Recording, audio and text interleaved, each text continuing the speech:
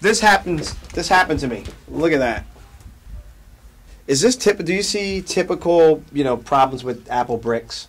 No, this is like my second one. That's not typical. That's not typical? Yep, Okay. and this part's replaceable. Right. So this cord, that's a few dollars. So the issue really is when this cord becomes damaged. Right. Do you recommend people actually use? Yes, I do. But let me show you what you do. What's the proper way to do this? So zoom in on this. All right, I'm going to show you right here video the proper steps of how you should. So you see how it has this little strain relief relief right here? Yeah. So if you pull it tight to the cleat, you're putting strain on that. Okay, yeah, and then show you that wrap to the it up. camera. So see the pull right there? It's like he's straining it. It's like yanking it right there. Right. So for long life, and I'm sorry I'm ruining yours, Mario. For long life, what you want to do is put a loop in it, hold it with your finger, and then pull on the finger, and then wrap it like that. Okay. And that way, you're not yoinking this to one side or the other.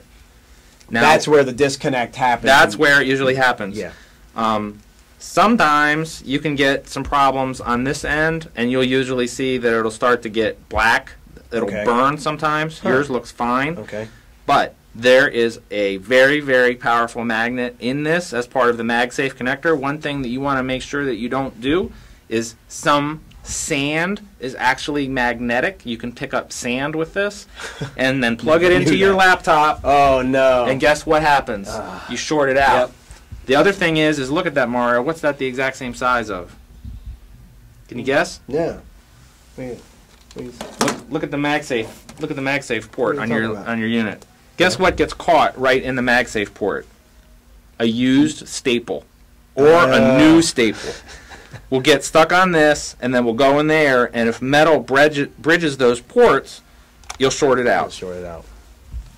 Good tips. All right, now we found out how to officially wrap your power cord for your Mac, so I don't have to go back in the store and spend $70. All right, MacMedics, thank you so much, Dana Stabo. And what's the other website? The hard drives? Harddrivesdie.com. Harddrivesdie. Harddrivesdie.com. Okay, cool. Thanks, man. Appreciate it. My pleasure, Mario. All right, that's going to be a wrap for our holiday edition here at WAA. It's been crazy, as you can see. We got stuff all over the floor and all over the table here. We'll see you guys next time. Oh, and check out the website at MarioArmstrong.com. All right, bye.